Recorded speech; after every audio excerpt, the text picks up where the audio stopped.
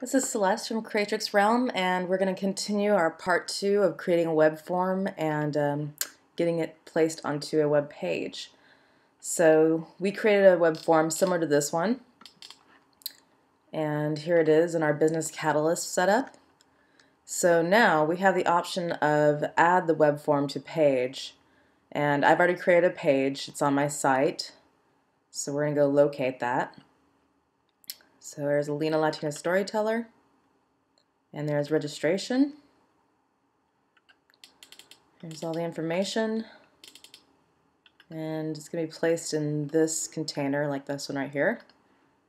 So all you gotta do is just place your cursor in there, and right here it's one-click insert, which is pretty easy. And there we go. There's our whole web form. Now you can do some editing in here if you like. So I created a class for this text, a style. As you can see, there's different fonts. This is a little bit bigger than the one above. So we're just going to highlight all this down the Submit button and just make sure all of it's highlighted. And so this class I just called Black Paragraph Text. So now all of it will look similar. And I usually put a space where the student's information begins.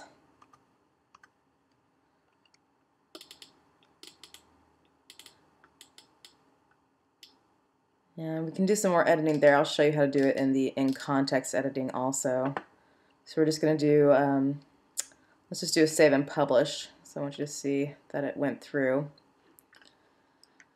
So here's our site. We just hit save and publish. So Alina Latina Storyteller. And there it is. It looks like we didn't get 2 areas of text, so we can go and take care of that. Looks like I have to log back in again.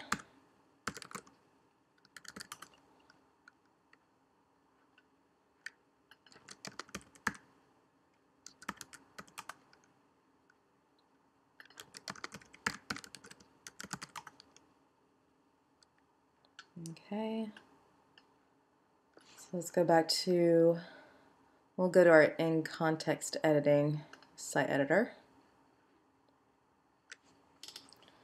And we'll take a look at it in there. So there's registration. Follow this link. And there's all that information. Okay, let's just highlight these 2 and give it that class. There, I just reduced it. And we'll do the black paragraph text. That looks better. But you can also put a web form in here. Let's see.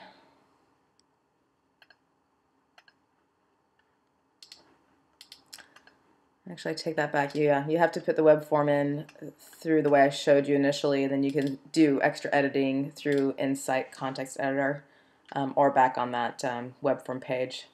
But since it's already here, let's see, this needs to be the black font paragraph. Oops, like that.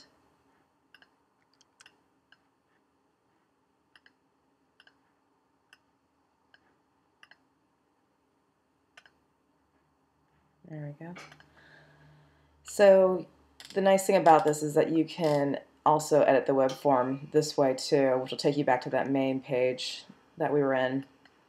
So you could do some editing here and then update it. Or edit the confirmation page. This is a confirmation page. You might want to put a template to it. So the index is the template we have originally, which is this template. It doesn't have all of this information in it, but this whole box right here with all this, oh, may not get the buttons on the left. So all this information on this side, where it's highlighted, will be removed, and they'll get this message, which is basically thank you for your submission, and then it'll have information about what they submitted. So make sure you put a template in there so at least it looks like it's part of your website. So I'm going to save that. And just keep it generic because any web form that they submit will have this information in it. So let's close that one. Actually, go back to this page. So if you edit the form, let's just test it here, you might have to reapply it to the page. So let's just say we want to put like an emergency number here.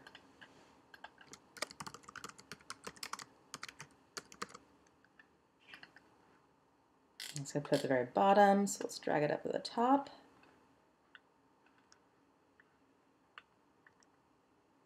Okay, it's under cell phone number. And we're going to save. Okay, item was saved successfully. And let's see if it updated it without having to put the new web page in there, the new web form. Okay, whenever you put new information in there, you're going to have to put the web form back in there again. As you can see, we just refreshed and it's not in there. So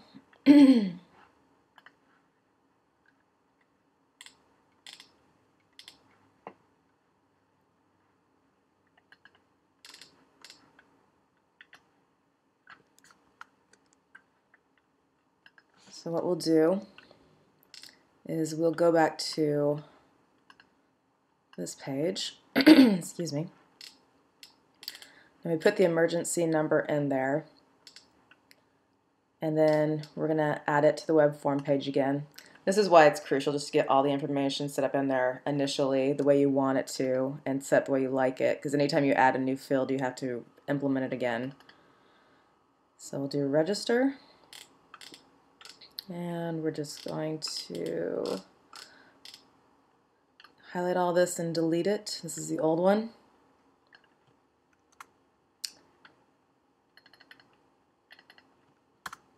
Oops. Command Z there. And click into insert, insert web form. There we go. It's back in there. There's the emergency number right there. So let's just save and publish this one. And we're going to go back to this, refresh.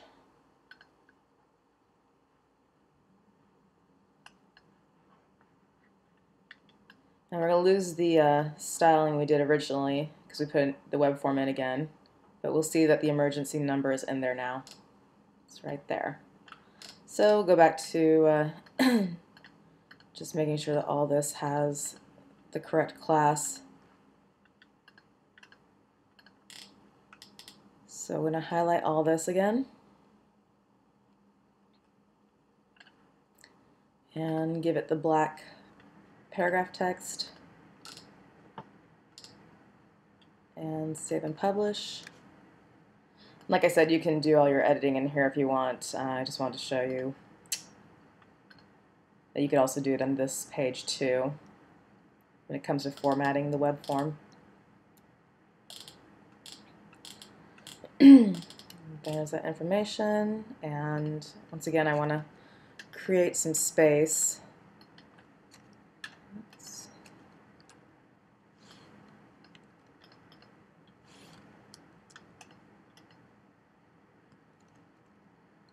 Sometimes if you click on the information on above, it'll take you to this field, so click to the far right, as I did right here. Oh. There we go. Once you click on the far right, just use your left arrow button on your keyboard and push that right away. I'm pushing it now so I can get to the front of it so it doesn't go into the box. I just put a space there so they know it's new information for the child.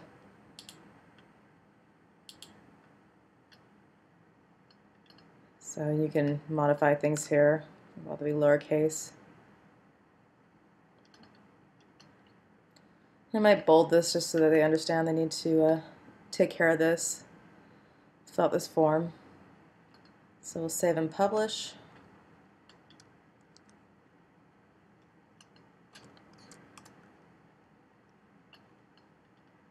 refresh this.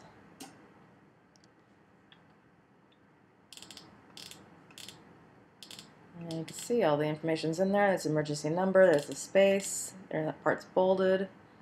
So there's our new web form box.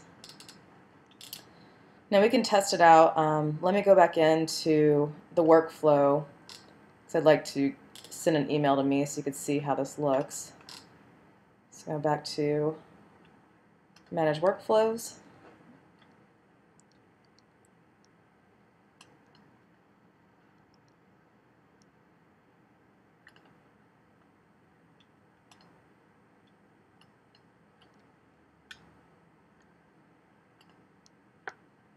And we're going to close out this.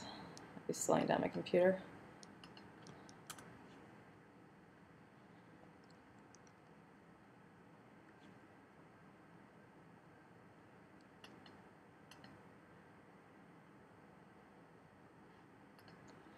Alright, and then the Elena Latina Storyteller program.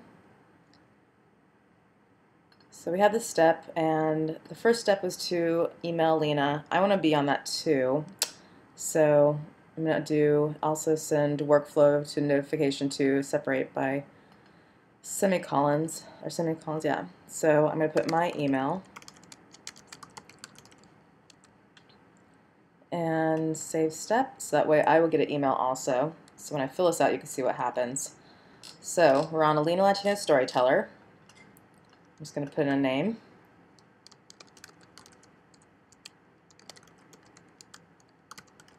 I'm going to put in another email. This is one of my other emails, so I'll still receive that.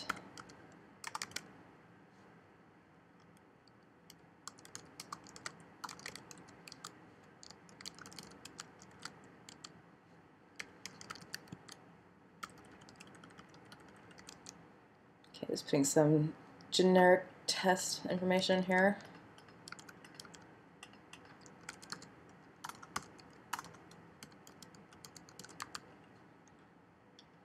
Alright, do 2000. Age, homeschool,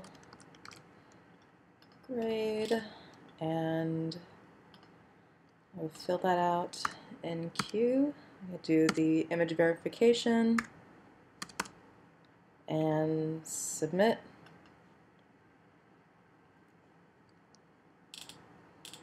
And here we have this page. This is the index template we put as to get this information so that it wasn't a generic page. So you get to see what you submitted.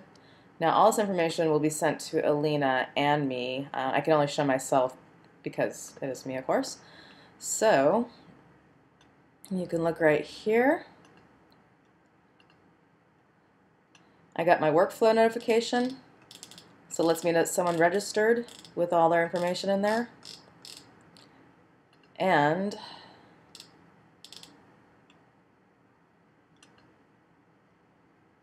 so I got a second one too.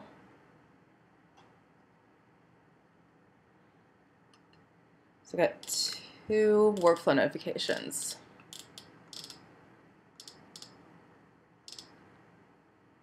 All right. Then it tells me no actions required because we didn't put anything in there. So that way I will go to, let me double check this. Okay, now if I go to my home page,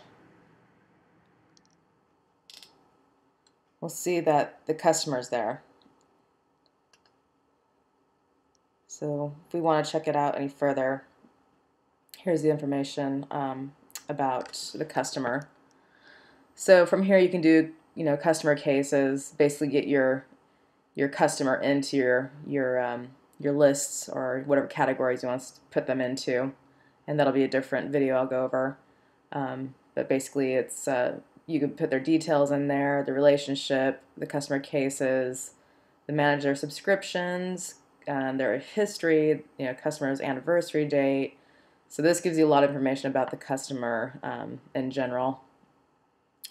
So You could put new tasks with them, new calls, new meetings, things that you need to do for the customer that will remind you. So there's a nice feature. Once they send you something through web form, you can put them in your customer database.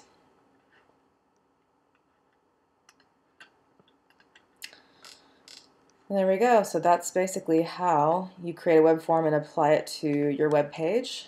So I hope this information's helped, and thank you for watching.